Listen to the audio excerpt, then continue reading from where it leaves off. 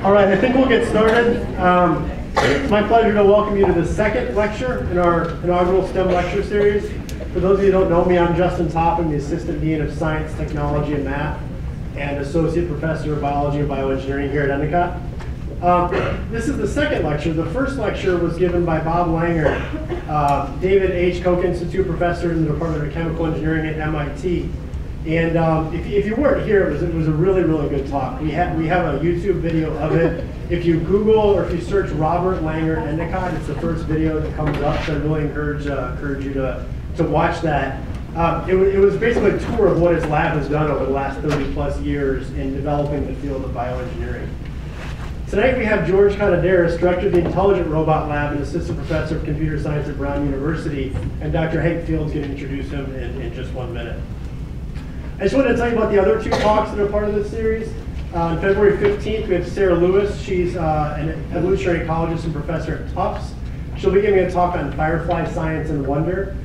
She's given TED Talks before. She's written a popular trade-level book. I think it's going to be a really engaging talk. And then in April, we have Nima Deghani. He has both MD and PhD degrees, and he's a computational and theoretical neuroscientist. So he's going to be talking about a systems perspective in neuroscience. Before I turn over to Hank, I just wanted to thank a lot of people who made this event and lecture series a possibility. Many thanks to Amanda Finnegan. She's down here. She pushed play on the thing, and now she's down here.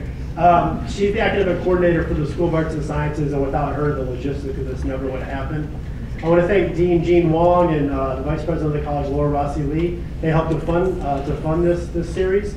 And I want to thank the faculty committee. So this was, I had a vision for a STEM lecture series, but then I pulled together a committee of faculty to help identify some really, really great speakers. And so we have faculty in every department within STEM here that has played a role. And I've been asked sort of why we started this STEM lecture series. Okay, and last time I gave this introduction about how the North Shore is just a great place to do science, right? And I think we saw that. And so I wanted to give you a little overview of what I think we can get out of these talks. First, there's groundbreaking discoveries that are being made, in this building within this area at Brown in the greater Boston area. So not only are there great discoveries here, this is the optimal location to be a scientist in my mind. I'm from Iowa. Right? This is optimal, that's not. Okay, this is a really, really good place to be an undergraduate student doing science. The other thing that I wanted to stress with this lecture series is the role of collaboration. Every one of the talks that you've seen or will see is multidisciplinary, involves a lot of people. And that's where science is right now. We've got big problems and projects that need a lot of different people to weigh in, all right? And the last thing I want to highlight is STEM is interdisciplinary. Even though it's science, technology, engineering, and math, it is interdisciplinary at heart. And so we've chosen 4 lectures that we thought would really get at that well. Have you guys noticed the pattern in this? Cubs in 7. And we should be done before the first pitch as well tonight. So with that, I'll let Dr. Field introduce our speaker for tonight. Hi, everyone. So it's my pleasure to introduce George Konidaris. George is kind of an interesting, for one of our speakers. He's actually studied on 3 different continents. So he started in South Africa at the University of Witwatersrand. He then went to do his master's at the University of Edinburgh in Scotland. He did his PhD work at UMass Amherst, which is where I had the privilege of knowing him. He then did a postdoc at MIT, so ties in a little bit with our first speaker, Bob Wonder, who's also at MIT. He was down at Duke for 2 years as an assistant professor and is now up at Brown University, where he's the director of the Intelligent Robot Lab. He also last year got the DARPA Young Faculty Award, which is an awesome privilege to have. So without further ado, I'll thank George for coming to give us this talk and let him underway. And we got a little present for him. Thanks. Very cool. Thank you.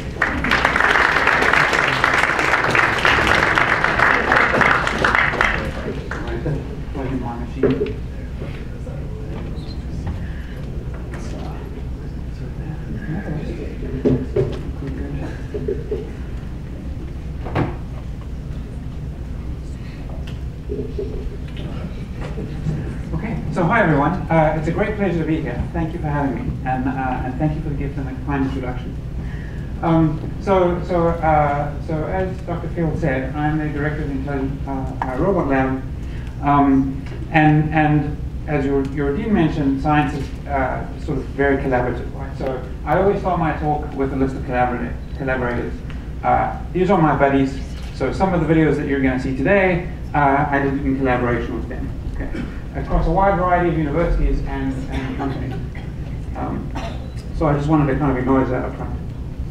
So I start every talk with my happy robot slide. This is my happy robot slide, okay? You may recognize some of these robots from the news. These are robots that have all been introduced in the last maybe 5 to maybe 10 years, okay, in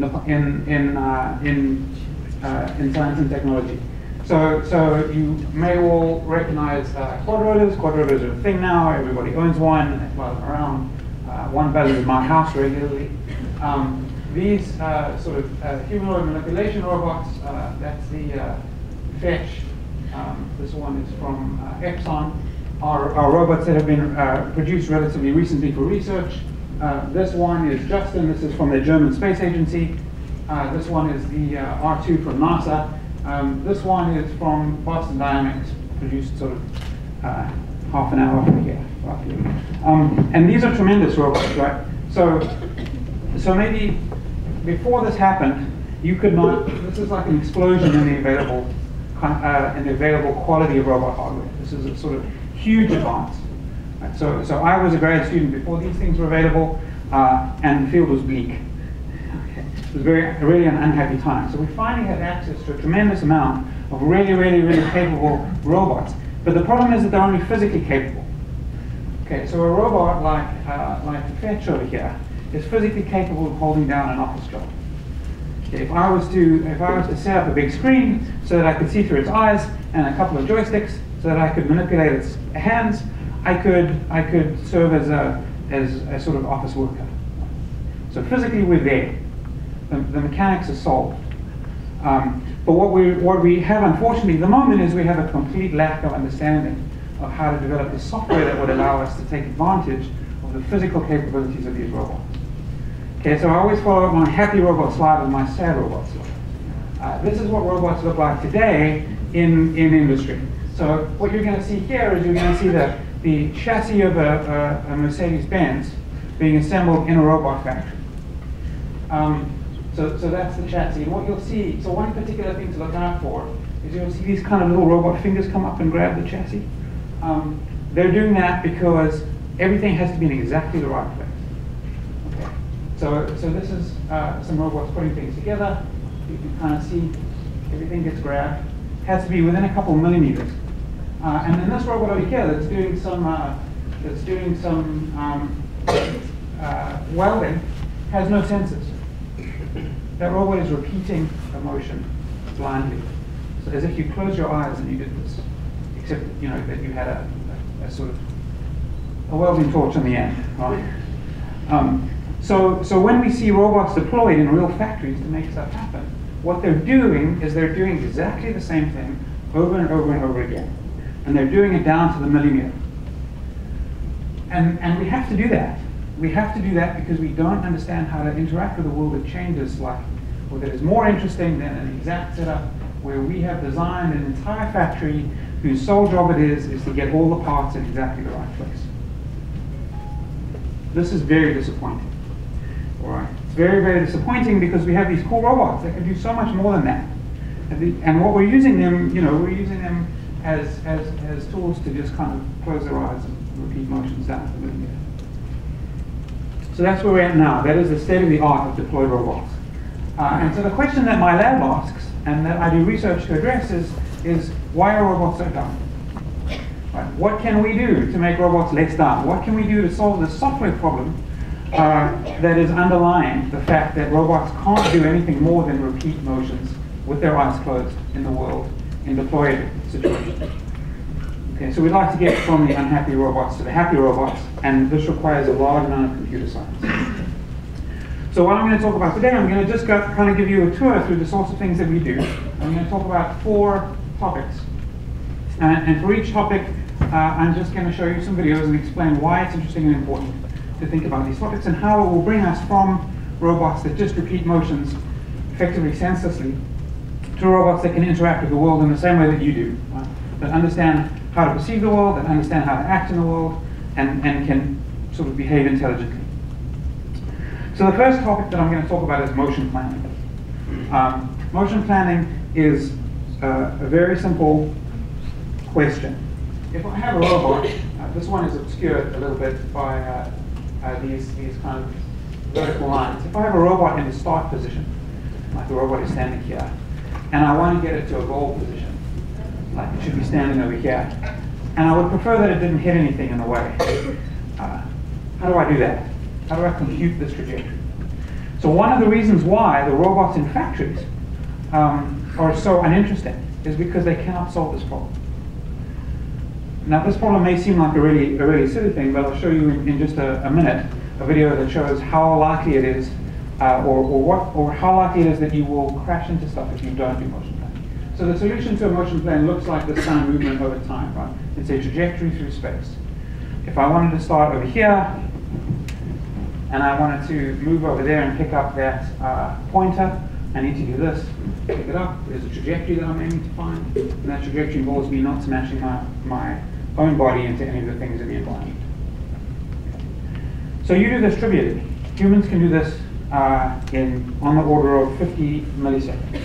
Okay? And the reason that you can do it on the order of 50 milliseconds is that there's a chunk of your brain called the cerebellum that does that for you. It processes what's happening in the world around you, and it generates motions that don't result in collision. Robots don't have that. We have to build it for them. So what does a planned motion look like? All right, here's a robot in my lab, and I've asked it to pick up this green bottle. It's got a little handle. It's kind of hard to see because it's dark in there. It's got a little handle that can grab it by. So if you take this robot and you ask it to do the motion naively, if you sort of close its eyes and say, please pick up the bottle, and we've tried this, there are at least 7 ways that it can smash into the cupboard. The most obvious one is that the cupboard is here in front of it, and if it moves its arm directly to where it needs to go, it smacks into the side of the cupboard. It can also hit it from the bottom. It can hit this thing from both sides. And here's a planned motion. You'll see that when it reaches for the top of the bottle, it narrowly misses that kind of light bulb that's at the top of the cupboard. So this is the kind of motion that you do every day. And the reason that you need to do motion planning is because every time you encounter your cupboard to pick something out of it, you're in a slightly different spot. You can't just repeat the same motion over and over again. Sometimes you're over here, and sometimes you're over here, and sometimes the thing you want to grab is a little bit further away or a little bit closer. Sometimes there are cans in front of it, and sometimes there aren't. Okay, so you need to actually be able to, on the fly, generate motion that doesn't crash into all the things in front of you, and does something like pulls out the thing that you're looking for. So one of the things that my lab has done is, emulating the cerebellum, we've actually built a specialized piece of circuitry that does motion planning. So I'm going to give you a quick tour of the technology underlying that.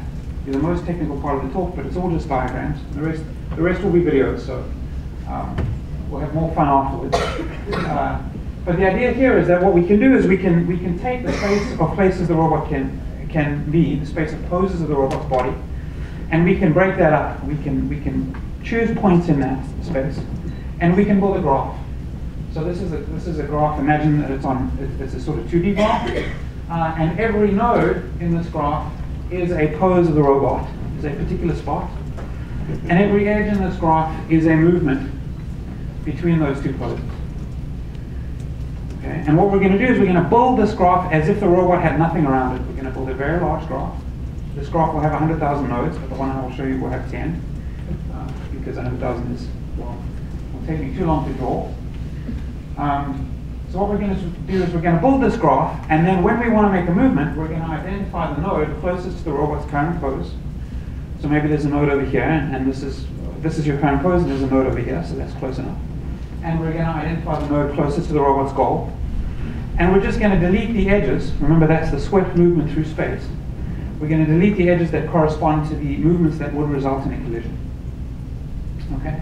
So imagine we have these obstacles in the environment, and they correspond to a shape, there's a weird geometry thing happening. We're projecting these objects into the space of the joints of the robots, and we're finding the selections of joints that collide with the objects, and we're just going to delete those edges. And then what we have is a collision-free graph, and we just find a path through that graph.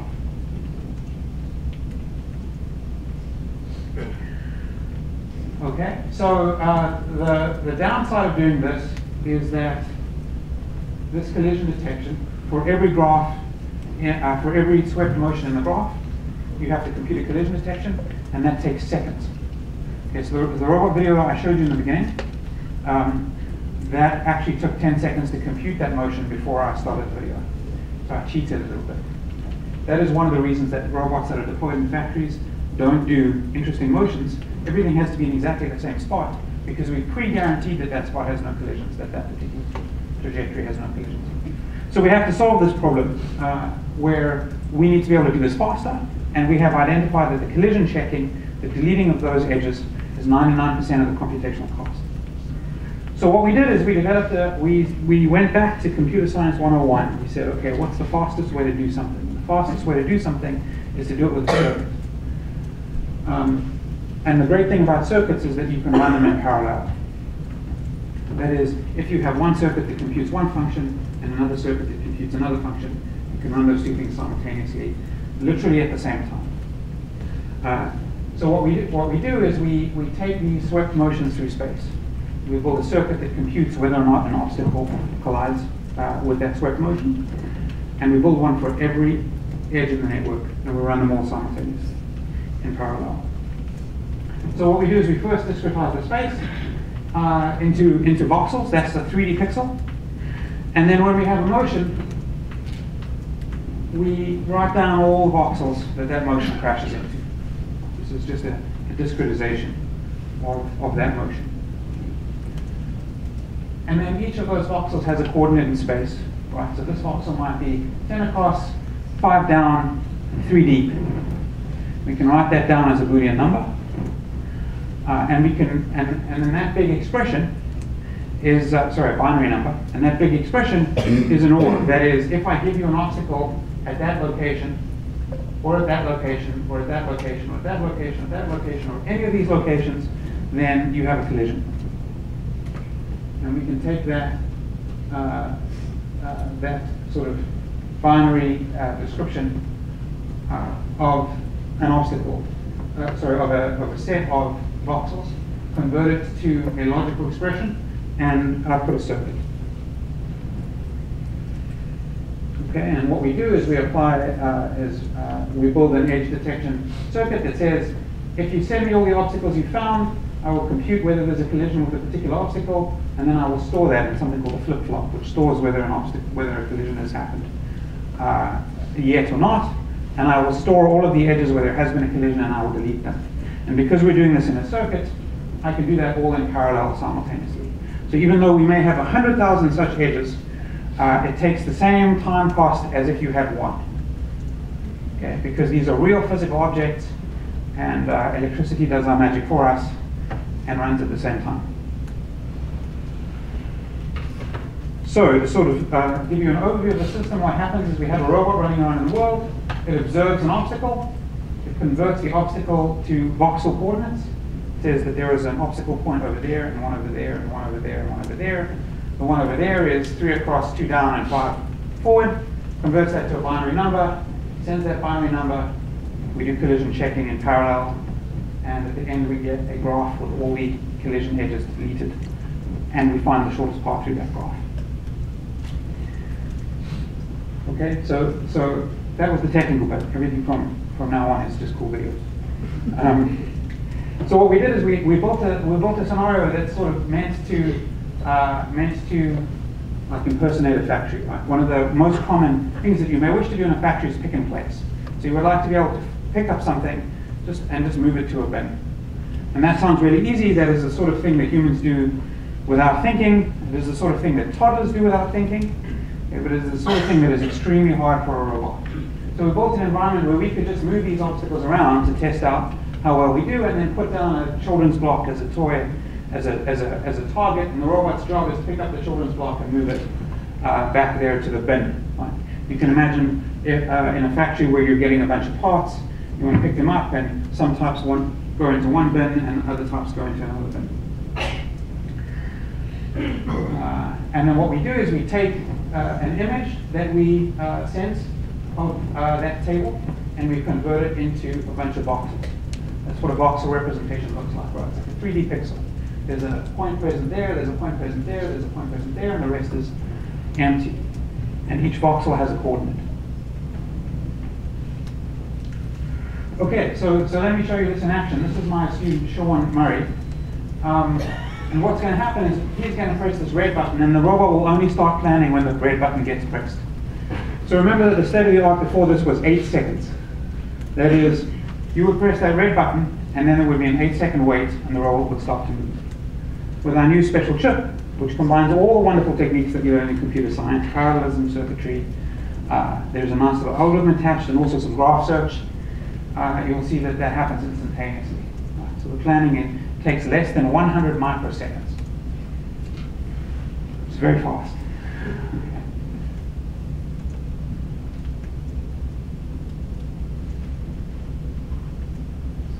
Now, just to prove that this isn't a complete, a fake video, Sean will just move some of the obstacles around.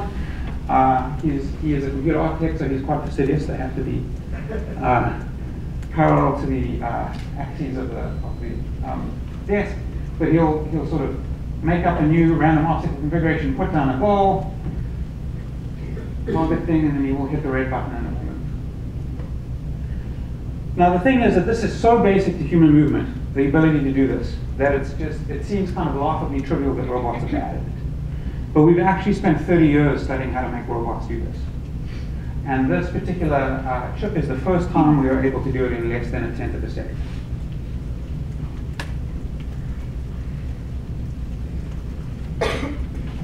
So the first paper came out in 1978. This is a case where it's making a single plan that picks up 3 objects and drops them off, and there's no discernible delay.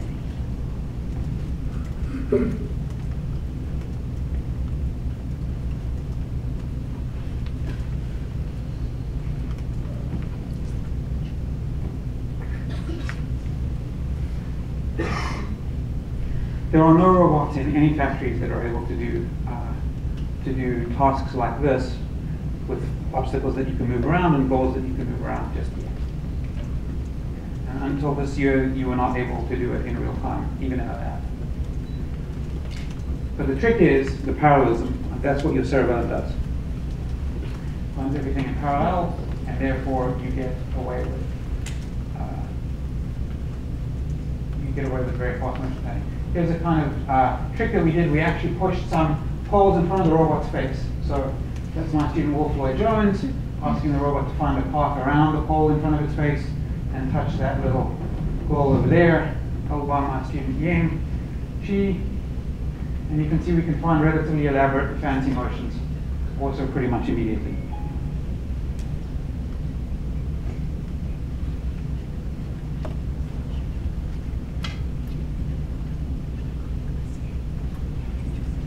So now we're at the point where perception and actually doing the thing is vastly slower than planning, which is where we would like to be.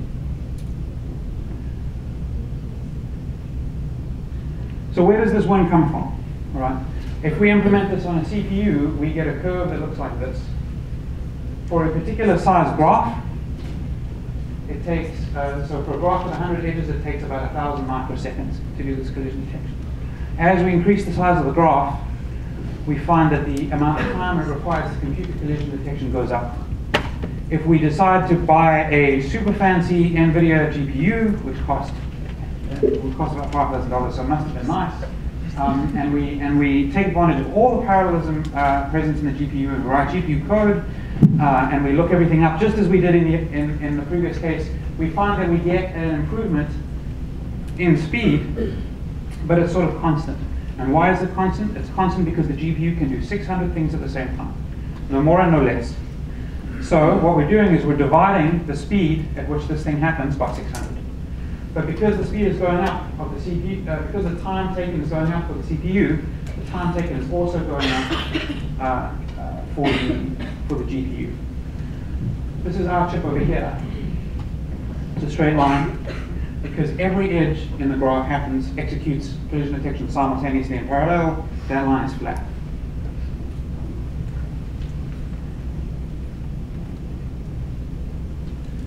All right, so again, motion planning is just totally basic to generating movement.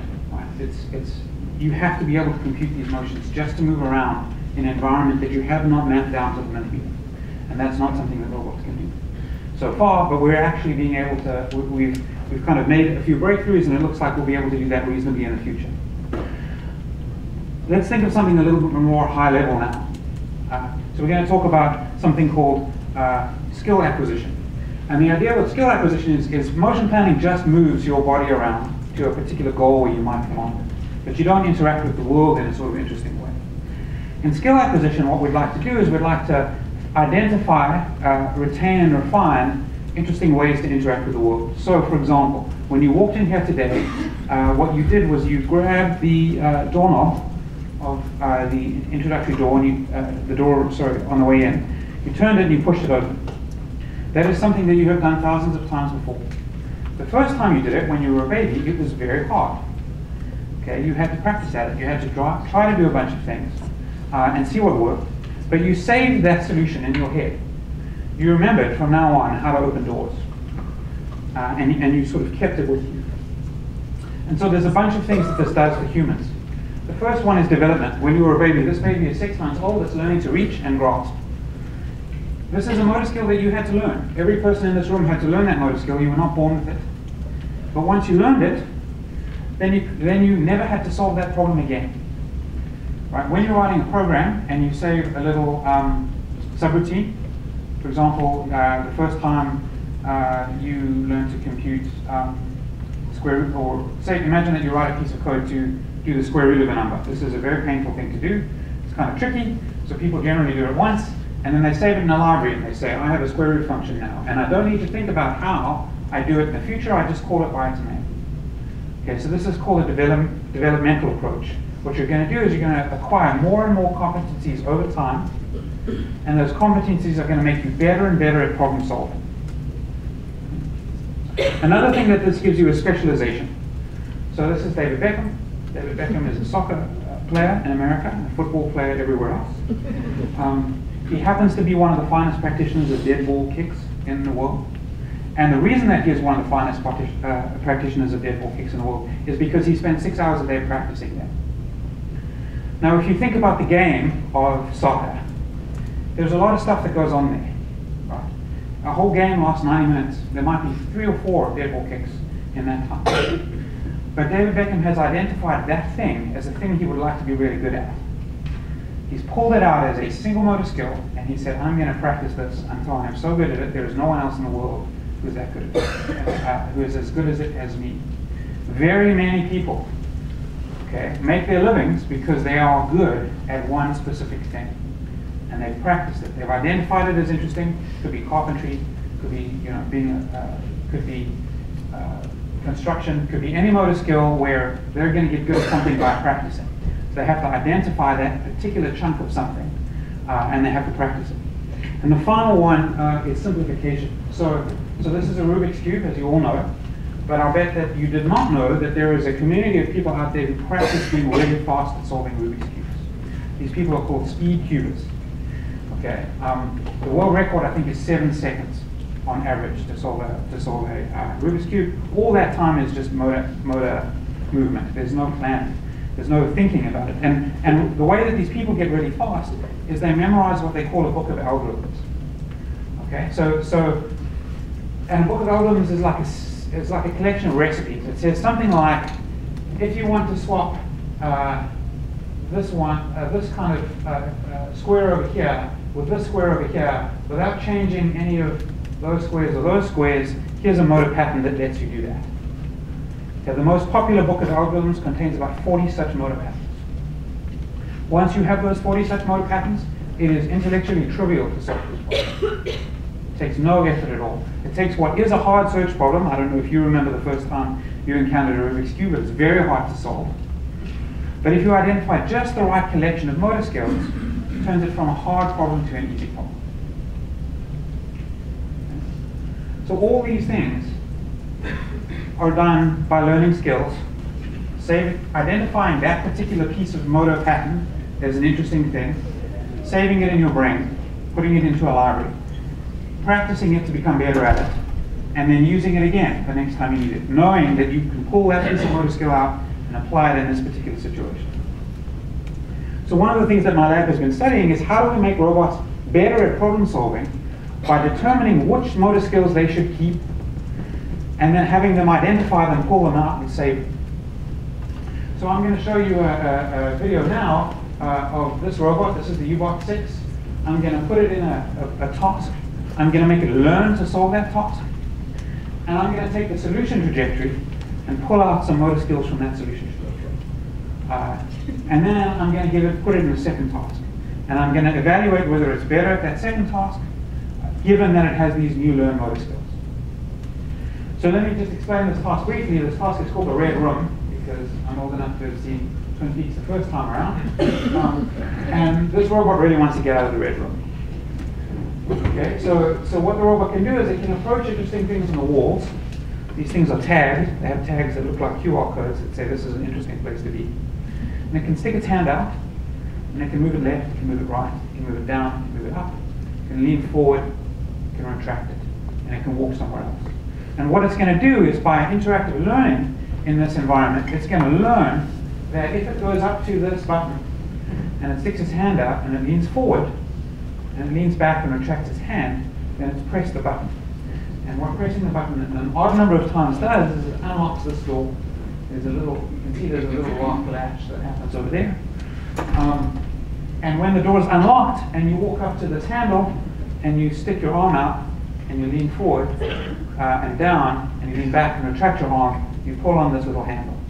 That opens this door if it's unlocked. And you go through the door and you go and push on the switch, then you get to go home.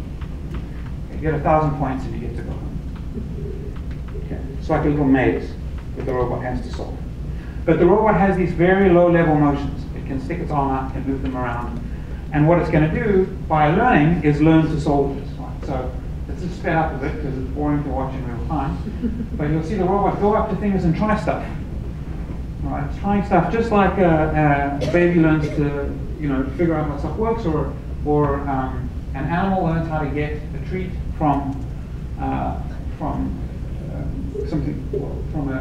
by solving the task or by doing something that a human likes.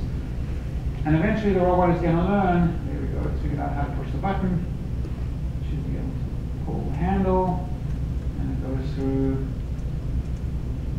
and it pushes. Right, so this is the optimal solution to that problem. It takes about 5 tries to get the best possible solution.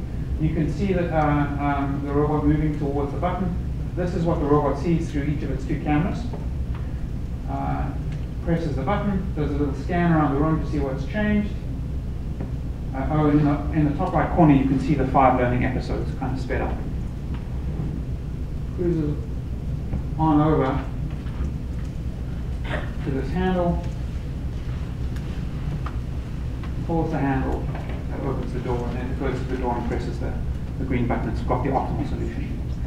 It solved this thing. This is the fastest way to get out of this maze, right? You know, just as if you have a pet and you teach that pet tricks, the pet learns the most efficient way to get the food from you. It's the exact same process, right? When you're teaching your dog to sit, or to stick out its paw, or to dance around, you teach it slowly by giving it rewards what to do. This robot gets a reward by pressing the green thing. So we can take that solution. This is a kind of drawn on the room, and we can pull out segments of it, like pressing the button. Now remember, the robot could always do this. It was always physically capable of doing this, but it had to do a long series of learning to figure out, in the middle of learning, if it went there, it stuck out its arm and it leaned forward and it leaned back, and then it moved over there and did something else, it could solve the maze. But by extracting this piece of motor skill and saying it was really useful when I pressed that button, and it was really useful when I pulled that handle, and it was really useful when I pushed the switch, it can pull out that piece of motor skill, and it can have a new, higher level motor skill, which says, this is how you press a button, this is how you press a switch, this is how you pull a handle. Because that was useful in solving this maze. Okay, so if we put it in a second maze, if it doesn't have those motor skills, it needs to do learning again. Okay? So it might go up to this handle, and it might stick its arm out and try a bunch of stuff. It has to go through a learning process. It might possibly get bored and go somewhere else. It might decide that nothing's happening here. But in this particular case, we are lucky, and eventually it figures out, by trial and error, essentially, what to do. If it has the motor skills, it goes up to the handle and pulls it, because it knows what to do with handles now. So if we put this robot in a second room, what's happening in this room is it has to press the green button an odd number of times. That unlocks this door. Then it has to press this white button. That opens the door, hiding this white button. And it has to go through here and pull the handle, which closes the door, re-revealing the white button, presses that white button, and then it gets to go home. What you'll see on the left here is, if it had to learn with the same skills as it started out with, it can stick its arm out and go left and right and up and down and lean forward and lean back. And on the right you'll see, with the acquired skills, with the higher level skills of pressing buttons and pulling handles and pushing switches. And if you watch this robot, on the left and on the right, this one goes up to things and pushes them. And that one goes up to things and sticks its arm out, moves it left, moves it right, moves it down, tries to do all this kind of long-range learning. And of course, if you happen to know how to deal with these objects, you're going to solve this maze faster. You're going to get out of the horrible second red room faster than if you didn't. But if you watch the behavior of them, visibly one of them is learning at a higher level than the other. And if we time the amount of time it takes to solve this thing the first time, we find that it roughly halves the amount of learning required. So what we have here is we have an instance of a robot that extracted some skills because they were useful in solving one problem, saved those skills and knew when to apply them in the future, and deployed them to solve a new problem more quickly than it had before. Okay, so it is a robot that is accumulatively learning stuff, is becoming better at stuff over time, which is exactly what we want out of these sorts of things. So one other way that's useful to think about learning is learning from demonstration. Okay, so often I can show a robot what to do. It's very hard to program a robot what to do, because programming is hard, and doing anything on a robot is 10 times harder than doing it on a computer. But it's very easy for me to say, you know what, the way that you make cookies here, let me show you. You pick up something, and you pour the dough into this thing, and then you turn it until it gets sufficiently sticky, and then you add some chocolate sprinkles. So I know what to do, so I can show the robot what to do. So one of the other things that we've done is investigated learning from demonstration. So this is my colleague Scott Kindersmar in the Outrageous Shorts, and he is controlling this robot with an Xbox controller. And he's just showing it how to get through this little maze. He says that you want to drive up to the thing, and then you would like to push the door open, and then you would like to go through the door. There's a little control panel here that you can't see, and the robot's going to go up to the control panel and it's going to push the button. So he's just guiding it in a natural way as you would expect, nothing complicated or difficult. And we can apply the same sorts of skill acquisition algorithms, and we can say, hey, pushing open a door is a useful thing for you to have learned. And approaching this control panel, which is represented by a purple dot, and pushing on it is a useful thing for you to have learned. Now you should be able to repeat those things in the future.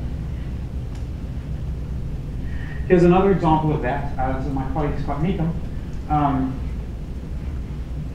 teaching a robot how to fill in a census form. So he's doing it by kinesthetic demonstration. He's moving the robot's hand using his own hands, teaching it to pick up this marker, and then to check the robot box.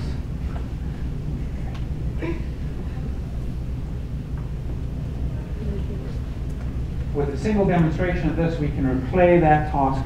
Even though we move things around, we move the boxes around, the robot is able to replay the motion of picking up and grasping the pen and checking the right box.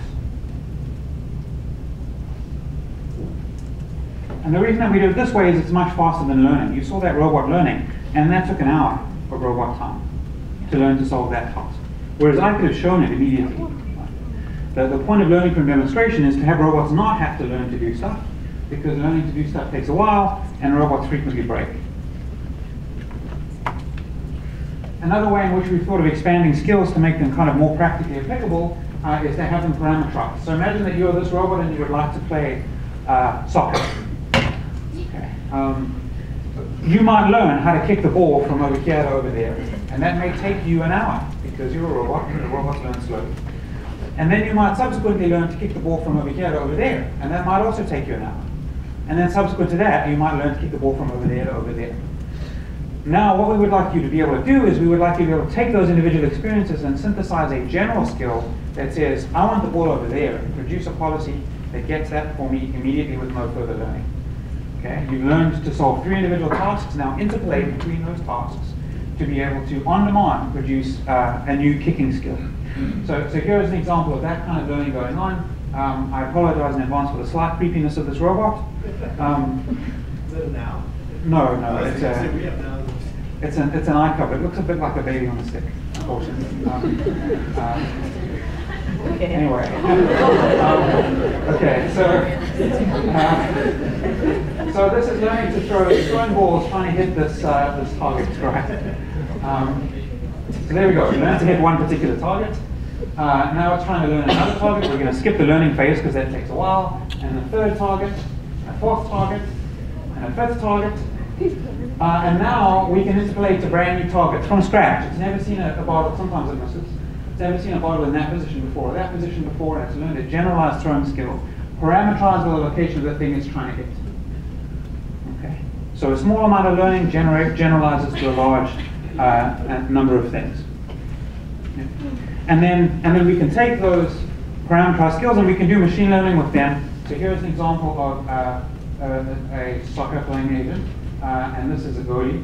And the soccer playing agent is learning to get around the goalie. So it can kick the ball at a particular speed, at a particular angle, and it can dribble in a particular way. And what it does is it learns to kind of go around the goalie until it's got a clear shot and shoot into the ball. This is an example of a robot learning, of a software agent learning to solve like a sort of platform game where it can jump a particular height, a particular length, and run at a particular speed, and it's kind of jumping over the bad guys.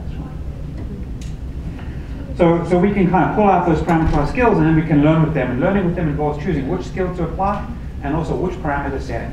So you're going to choose to jump now, and you're going to choose how far you're going to jump. Okay, so the final thing I'd like to talk about is goal-directed high-level planning.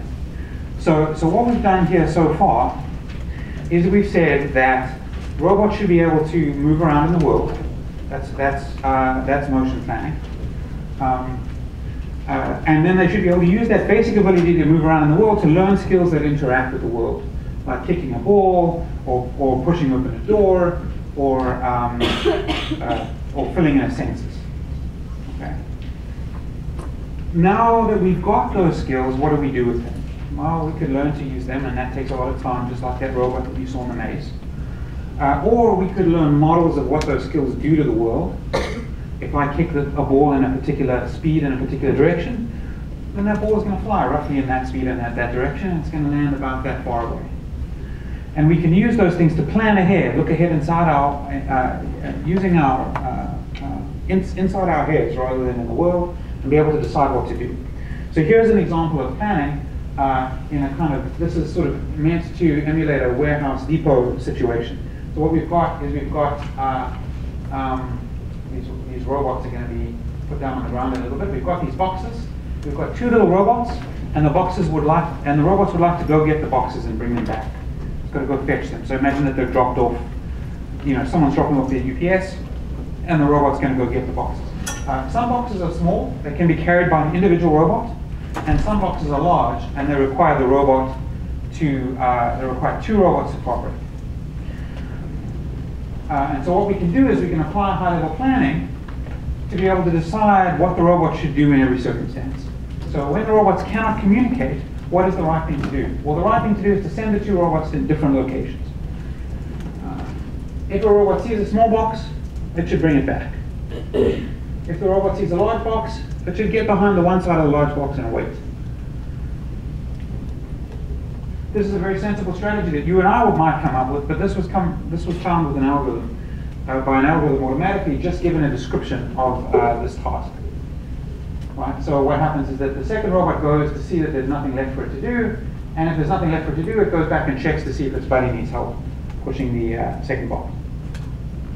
That's not super complicated. But now what happens if we give the robots the ability to communicate, but we don't tell the robots what communication means or what they should do when they get a communication? What happens when we plan? And what happens when we plan is the planner invents a language. So this is limited communication. They have to be inside this box to talk to each other. And what will happen here, we've got three robots. This robot sees that there's a big box that it needs help with, and it goes and it hangs out inside this waiting area, while the other robots finish their tiny boxes. It's going to wait for one of its friends to come back, and then it's going to transmit a signal. And that signal is something like A. Now we haven't told it what A means. We haven't told that robot what should happen when it gets the signal A. But the planner has found that A should mean, I need your help, follow me to the left. That's when you should transmit A. And when you receive an A, you should follow that guy to the left and help him move his box along. They've invented a little tiny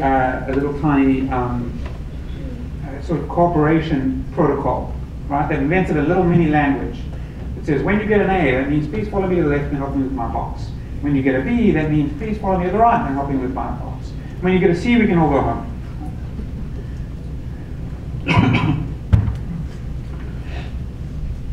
So we can plan using these skills, but it's sort of technically somewhat unsatisfying. And the reason why it's unsatisfying is we're still planning using the same set of information. Okay, these robots, we told them that you're going to be in a depot, and we give them their X, Y, and Z positions, and we tell them whether they can see a box when they can see a box. We have to program all that information in, and that's very abstract information. You can see a box is not a thing that naturally occurs to a robot. What a robot gets is an image, which is a giant matrix of red, green, and blue pictures. And we had to program in that if you see, something about this big and it's brown, then that means it's a box. And it makes us unhappy to have to provide these things to robots. So if you were to do planning at the low level of the robot, it would be planning in its sensory motor space. If I see a big, huge image and it contains all these pixels in it, what decisions do I have to make? And this is something that we would like to avoid. So what we've tried to develop, sort of the last thing that I'm going to show you, is a way to form abstract descriptions of the state space automatically. Okay, so if the robot sees a big vector of pixels, it should be able to learn that it's important for it to know when it's looking at a box or when it's not. Or maybe it's not important to know that that's a box. Maybe boxes don't matter in this task, right? Or maybe walls don't matter in this task. Or maybe signal A never becomes important. Okay. So what we'd like to do is we'd like to focus on a fact about cognition. The fact about cognition is this. Imagine that you're this robot, and you have been given the motor skill of moving towards this key, and you have been given the motor skill of picking up that key, and you have been given the motor skill of driving towards this lock, and you have given yet another motor skill of turning the key in the lock. That's a very easy search problem, right? So we might say, hey robot, you could go to all these spots around you, and all these spots around you there, and all these spots around you there, and all these spots around you there. But really what you want to do is go to the key, pick it up, go to the lock, turn the key in the lock. Very easy thing to do. This should not get any harder if we make the state space larger. It should not make it any harder if we make the room larger, right? You still just go to the lock. You go to the key, you pick it up, and you go to the lock. You put the key in the lock. And it shouldn't be made any harder if we make the robot more complicated. Okay. The hardness of this problem has got nothing to do with the robot. There is an abstract way of looking at this problem that is the correct abstract way of looking at this problem. And we would like to be able to find it automatically. No matter what the robot, no matter what the skills, we would like to be able to extract that abstract representation. So we've developed methods that can do that. And the way that they do that is they take the motor skills that we've learned, and they just execute them a bunch of times, and they observe what happens to the world. So this is a training video. This is my robot in a particularly interesting environment that I constructed by hand, so I like it. And what you have in this environment is you have a cupboard, okay, which has a special handle because the robot's kind of clumsy, so it has to be covered in foam so it doesn't hurt itself. Behind the robot, you want to be able to see it, but there's a switch. And the robot can turn the switch. It has a motor skill for doing that, and a motor skill for doing that. And it can open the cupboard. It has a motor skill for doing that. And the switch is connected to a light inside the cupboard. When the light is on, it is so bright inside the cupboard that the robot can't see stuff in the cupboard. It just all looks white. Okay, we're taking advantage of the robot's unfortunate cameras. But when this cupboard is open, it blocks access to the switch. So the robot has to deal with some logical dependencies. If it wants to switch the light off inside the cupboard to pick up whatever's in the cupboard, it's got to switch the light off before it opens the cupboard. Okay. And finally, there's a cooler which can also open and close. And there's going to be an object inside either the cooler or the cupboard, and the robot's job is to move it from one place to another. Okay, so what we're going to do is we're just going to execute motor skills, and we're going to observe what happens when we do that. Robots are slow learners, so this takes some time. What's happening here, though, is that the robot is learning cause and effect. It's learning what happens when I put down the object, and what happens when I pick it up, and under what circumstances can I pick it up. And under what circumstances can I and can I not see it? It turns out, by the way, that it can't open the cooler when the robot's in it, when the object's in its hand, because it needs both hands to open the cooler. If you watch it open the cooler, it opens it with one and pushes it open with the second. So it is learning the dependencies between what has to be true in order to do something, and also what happens to the world when I execute a motor skill. We call this a model of the world. What we're learning in this case is we're learning a maximally abstract model of the world that throws away all the details that the robot can see and extracts tiny little concepts like the door is open. When the door is open, I can't see the switch. That is an extraordinarily abstract thing from vision, right? The vision that comes into a robot is a big matrix of pixels. That's all it is. Lots and lots of numbers. The idea that the door is open is actually a very sophisticated thing. Humans do this because humans are smart. But robots, unfortunately, are still dumb. And so we're trying to fix that problem by doing this. So this is what the robot sees. The robot sees something called a depth cloud. It gets a bunch of pixels, and it gets how far away those pixels are. And by observing the changes in the depth cloud, it's learning a tiny little representation of the world that looks like that. This is the action to open the cupboard. It says symbol 1 and symbol 3 and symbol 4 must be true. And if those are true, you can open the cupboard. And after you've opened the cupboard, the effect is that symbol 5 is true and symbol 4 is no longer true. Symbol 4, by the way, means the door is closed. And symbol 5 means the door is open. Except I didn't give it that idea. That is an idea that it extracted from the data by executing these motor skills one after the other. And it takes 67 seconds to do that. So we wanted to do things fast, so we say that we punish it for every second. We take away a point. Okay, so it's learned both the symbolic vocabulary it should have. It's learned the concept of open and closed, and it's learned a model of what you need to be able to execute an action and what happens when you execute that action. Okay, so I'm going to show you the robot planning with this symbolic model. And the idea is it's going to start over here, the light's on in the cupboard, so it can't see anything in the cupboard. And there's an object inside this cooler. And what the robot will do is what you expect. It will open the cooler to get to the object. But then it realizes that, hey, if it picked up the object, it would be stuck because the cupboard's not open. So it goes to the cupboard. And then it realizes if I open the cupboard, I won't be able to turn the switch. So let me turn the switch first before I open the cupboard. Then I open the cupboard. Then I go back and pick up the object. This is called a planning problem. This is not a very hard planning problem. It's not a very hard planning problem when you have abstract concepts like open and closed. When you are doing it in the sensory motor space of the robot, it's completely impossible. It's going to pick up the green bottle.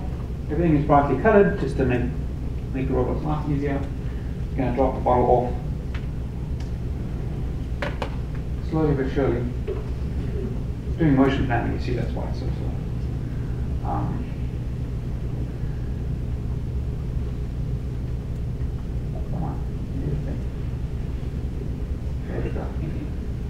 Close the door.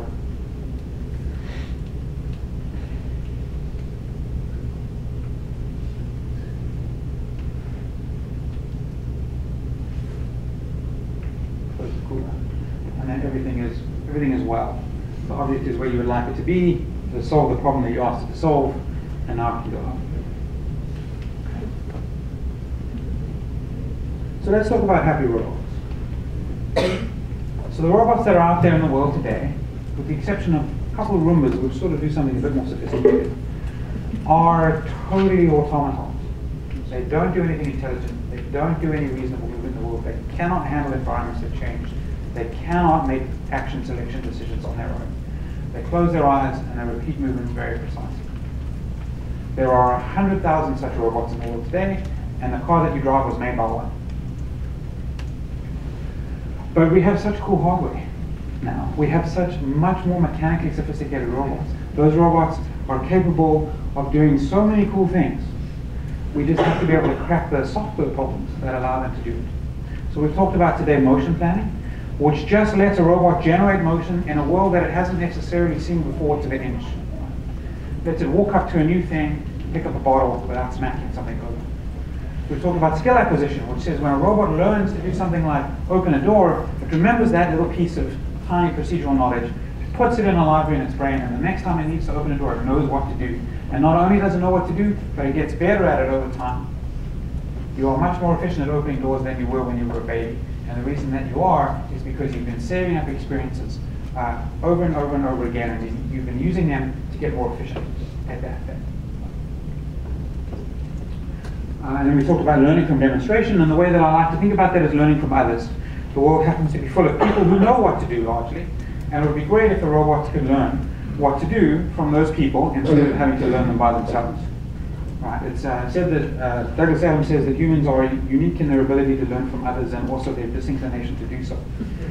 Okay. So we like to build robots that can learn from others and are not so disinclined. And finally, we've thought about how once you have these motor skills, once you have these abilities to interact with the world in an interesting and useful way, how they induce an abstraction that throws away the complexity of dealing with the world at the lowest possible level and builds these nice little abstract models that we can use to find plans much further along the horizon than we would be able to if we had to think about every footstep we take and all the changes and all the pixels in our eyes that will change when we take them. Okay, cool. So that is what I have for now. Do we have any questions?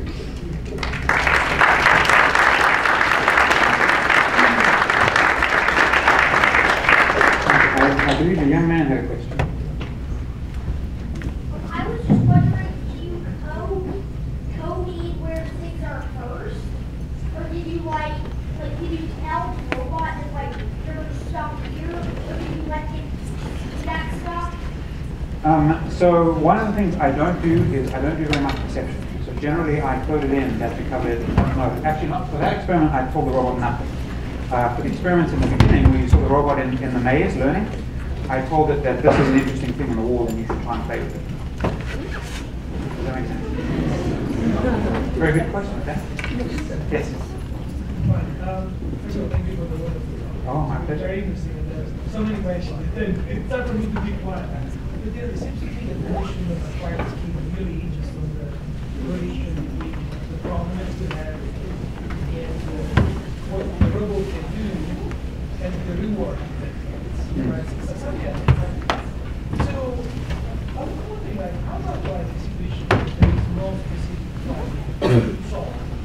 And you know, I mean, as humans, we just learn because we will survive, to some extent, right? And is there any sense that the problem should be seen as an emergent problem itself? So basically, there's something abstract, the model, it's its own problem. Yeah, so there is actually an area of research called intrinsic motivation, which says that if you've got nothing to do, what action should you choose? And the actions you should choose are the actions that teach you the most about the environment. So there was a very famous experiment by Harry Harlow in the 70s where he gave rhesus macaques puzzles. And they were fed, they were happy, they were not tired, and if you put the puzzle in their cage, they played with it for hours until they figured out how it worked, and then they got bored and they left it alone. And the intuition there is that we have a sort of built-in information-seeking drive, that when we're not hungry or thirsty or tired, and we've kind of got some time and we've got a little bit of spare resources, we engage that thing and we learn about the world. And so there's been a lot of research on how to get that in robots. We're at the point where we sort of know how to think about the problem, but we're not at the point where we truly understand how to build intrinsically motivated robots yet. We have robots that almost look like they're playing. Right. So they kind of stop playing with something a little bit, but we're not all the way. We're not all the way there on any of this stuff, right? All this stuff is sort of building in front. So that's a great question. Anyone else? Yes. I was interested in that. I also think it's very interesting as well, but I was interested particularly in that those videos you showed me the robots reaching around a box, a target box, and some other box behind the scenes. I guess was it always using sort of the best or the quickest path of motion to get to its target object, or was there some sort of optimization that it was So what's happening in that case is that we pre-build that graph that I showed you in the beginning.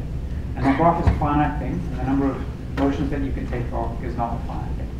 So we pre-build that graph, we build circuitry based on that graph, and then it finds the optimal path through that graph. So it is optimizing, but it's not getting the best possible motion just because there's a finite versus infinite. So, and in fact, that particular case, we did not build the circuitry, we simulated it on an FPGA. And we could only simulate about 2,500 edges in that graph, whereas a full-size graph would be on the order of 100,000. We can do that on a specialized chip. Specialized chips are expensive, so that'll happen in the future. But one of the reasons why some of the movements did not look as smooth as they could have looked, or why they kind of went around a little bit more than they did, is just because the graph was smaller than we would have liked. Okay, and then I just want to follow the question. Are there positions that you put the target in that would be unreachable for the robot? Not in that particular case, because you only need to get within a few centimeters. So it depends on if there's a region around a goal that is acceptable to hit, and that region isn't a point, it's a ball, then with a large enough graph you can always hit it. But if it's a point, well, if the point, then you're hosed because we can't. I mean, points are infinitely, so we can't hit it. So generally speaking, yes, but it depends on the graph. So if you were sneaky, you could look into the graph and see where it had holes and exploit the weaknesses of the graph. But the probability of being able to do that goes down as the graph gets bigger. Does that answer your question? Yeah. Yes. So you've almost solved the point where most people would like to envision robots, like iRobot model, where action is for the purpose of humans. So having robots do the ironing, do the laundry, grocery coupled with sort of being able to interact with it in a voice-activated manner, sort of like a Siri. What is the limiting point for you now technologically between what you solve with emotion and learning from emotion and doing it with the sort of intelligence of interaction? So, okay, so two things. One thing is that we're very, very far from something like our robot. What I'm showing you here is totally like all this stuff came out last year, and it's just scratching the surface of being able to do these. Doesn't mean that we understand how to do them super well, or that I could feel this tomorrow in a robot in your house. It means that under quite limited circumstances, we've just been able to touch it. Right, so there is no reason to be afraid. In terms of interaction, the question of human-robot interaction is a big one. There is a whole field actually called human-robot interaction. And it turns out to be hard, because when you and I have a conversation, we use these tiny words that contain almost no information. And the reason that we can do that is because we share a lot of background knowledge about the world. Right? So, but robots don't have that background knowledge, and they don't necessarily think the way that we do. So they don't jump to the same conclusions that we do effectively. They don't fill in the same blanks. So it's very hard to interact with a robot to get it, to ask it to do something, and not have to specify absolutely everything about that thing. You can't say make me a sandwich. What kind of sandwich? Right? And you want it, white bread, wheat bread. Do you want to cut it in the corners, or do you want to cut it down the middle? Do you want me to go, do you want me to make it in this kitchen, or do you want me to go home and make it and bring it to you? There's all these sorts of things where a human just knows what you mean because that's what they would have meant, but a robot doesn't. And so we're actually finding that voice is not the most effective way to interact with robots. And one of the things that my lab is working on at the moment is an augmented reality interface where you wear a visor, and the visor draws on the world. Things like the robot's going to pick something up and it highlights that thing in your view. And then it sort of plays its own trajectory forward before it happens, so that you know what the robot's going to do.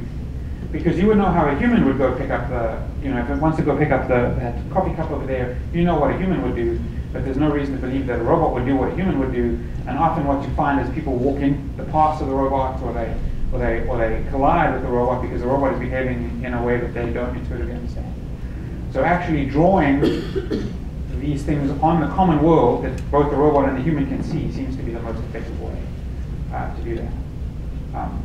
Yes? Do you think the problem is because we do programming, which is at the root of this, they're super linear fashion, and our neural net is massive complex of nodes all connected together to multiple nodes. So when we write our computer program and we can't do anything, that we're allowed a number of different algorithms to run, and we just have to have one that becomes our sort of cumulative experience. But everybody's programming is different. So people used to think that there was a fundamental difference between linear programming type thinking and what happens in a neural net. And it turns out that actually, we can see that is false because you can program a neural net. Right? So the fundamental difference isn't neural net versus programming. The fundamental difference is that humans are like balls of putty. They roll around in the world collecting stuff. And you spend your whole life collecting all these facts and all this background knowledge, and you also have a bunch of built-in cognitive biases. Right? And your built-in cognitive biases plus all the little pieces of information you collected over your whole life inform everything that you do. And robots can't do any of that yet. They cannot, and even if they did, it's not clear that they would collect the same experiences. They would see the same stuff, and it's not clear that we want them to have the same cognitive biases. So it's like talking to an alien, right? It's much harder than you expect it would be because of all the shared experience that we as humans have with each other that we just don't have with these machines. Does that make sense? Anyone else? Yes? What about incorporating deep learning in So that is So the first papers that incorporated deep learning in end-to-end robot skill learning happened this year, or came out this year, and they came out in preliminary form last year, but they were officially published this year. And it makes things better, but it doesn't fundamentally change what's going on. It's just more efficient learning. Deep learning fundamentally changed the way we think about computer vision, but in robotics, it's just it's improved stuff, but it hasn't really. It's just a difference of degree, not of type, just yet. Maybe we're missing something. But you understand? Yes. Yes.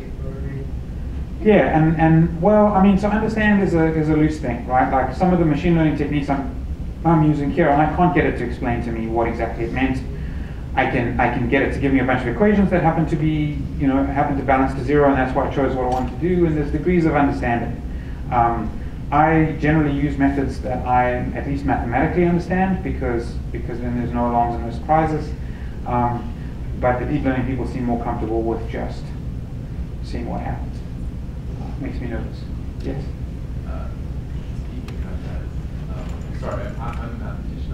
I'm just curious, what types of mathematics do you use in the lab? Like, robots do? Okay, so there's a couple things. So in AI and machine learning, probability theory, in particular Bayesian probability theory, is the thing. It is foundational to the way we think about the world, and that's because the world is noisy and quite observable and stochastic, and you need to be able to armor yourself against this thing, right? Your sensor values fluctuate all the time, and you don't get to see everything, and your movements might not work the way you expect. So probability theory is this kind of coating we put around everything we do so that it protects us from that. In robotics, generally, there's a lot of linear algebra and calculus in addition. So one of the things about robotics is that it's a convergence of all these technologies, and so it requires a lot of it has this horrible tendency of requiring you to know a reasonable amount about almost everything. There's programming, there's math, there's theory, I occasionally have to break out a solder, which is horrifying. I have to like the soldering iron. Soldering iron. I have to solder things together. I have to break out a multimeter and a voltmeter occasionally, and I need to understand, electrical engineering. But I was trained in computer science, and so everything else, I'm just an enthusiastic hobbyist.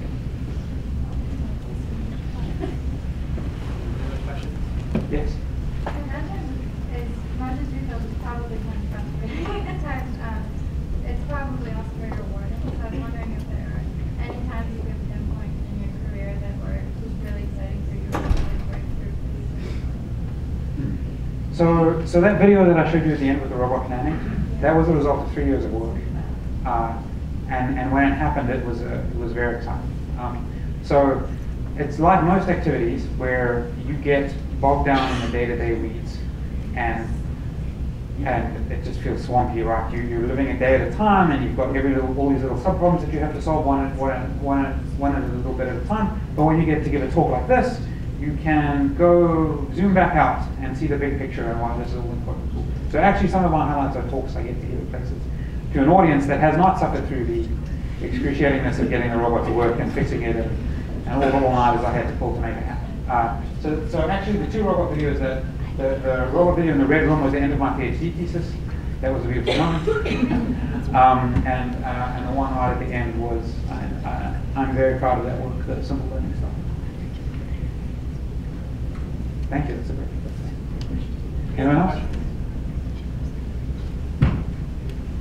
All right, thank you all so much.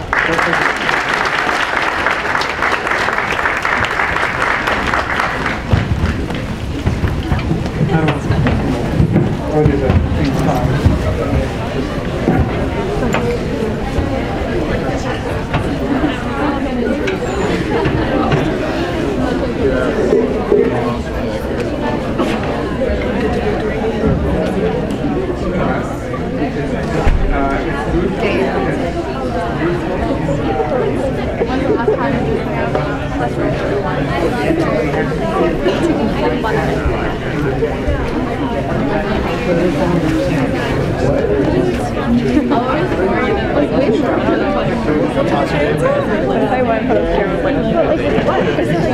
Yeah, I know. Is that when you watch your game? Just watch your game. They're right outside the door. Like, what are they hearing right now?